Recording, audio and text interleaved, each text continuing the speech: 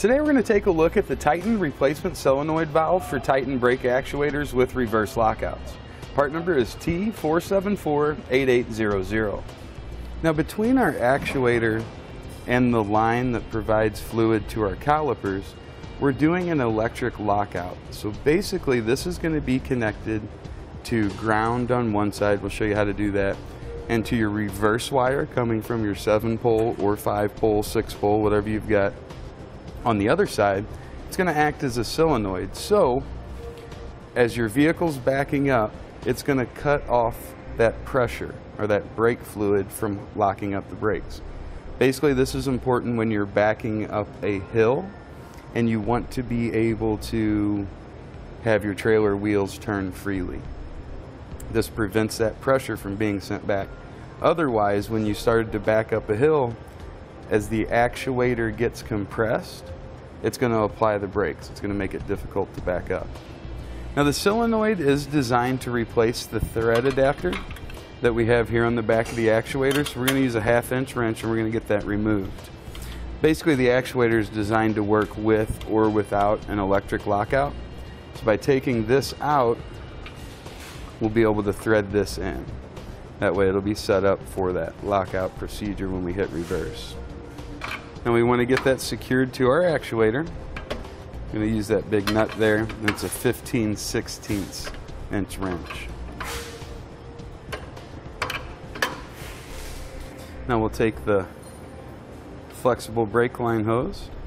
You'll have a shorter one from your kit. Remember, we've kind of lengthened ours a little bit just to make up for the length of the tongue.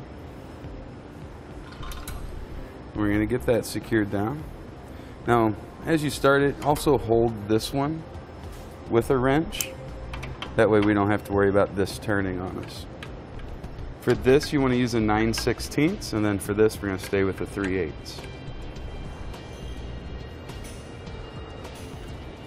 Now for the wiring side, I'm going to extend one of the wires slightly. It really doesn't matter which one. I'm going to use a piece of 16-gauge wire. This is going to allow us to get it to the reverse signal on the plug coming from our truck. To connect the two together, I'm going to use a heat shrink butt connector. Part number is DW05744.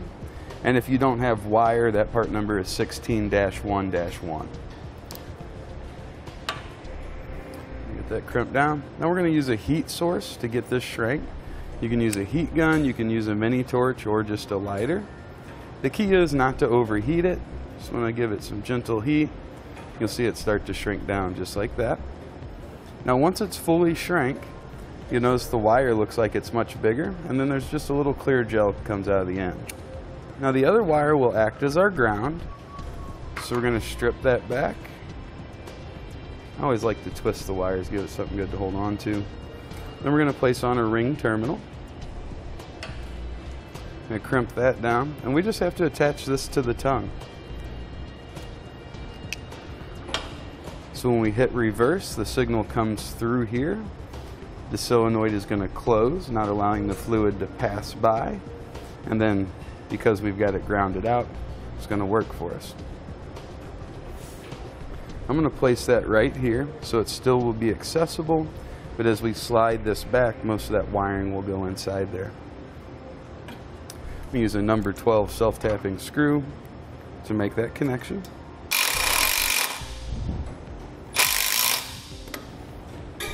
Just like that. Got our connections made. Now let's just slide the actuator back and get our bolts put in. With those through, we're going to place a couple of nylon lock nuts on the other side. Seems like the 4-inch bolts really work out well. They're going to give us just enough bolt length there to get those nylon threads engaged, get everything nice and secure. Now, with 1/2-inch bolts, you'll use a 3/4 inch or a 19mm wrench and socket. They're the same size.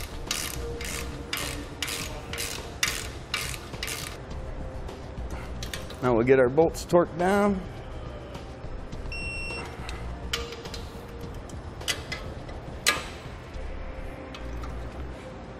And that's going to complete our look at the replacement solenoid valve for the Titan brake actuators with the reverse lockouts. Part number T4748800.